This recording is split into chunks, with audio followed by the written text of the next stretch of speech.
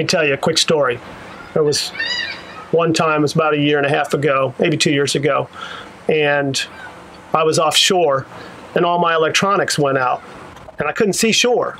Scared the crap out of me. And I was like, oh my gosh, I don't have GPS. I can't find my way back to shore. It's just a matter of time when your electronics are going to go off, because they will. It's not the end of the world. Know how to read a compass and know what the compass reading is. More than likely, you're going to kind of fish in the same direction. When you head out, you're going to fish in the same location, or at least nearby.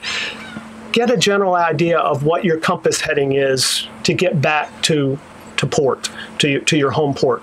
My compass reading for most places that I fish is about 5 to 10 degrees north. Yeah, I know if I follow 5 to 10 degrees north, I'm going to get pretty close to my home port. So if all of my electronics go out, and let's face it, sooner or later they will, I know how to get home.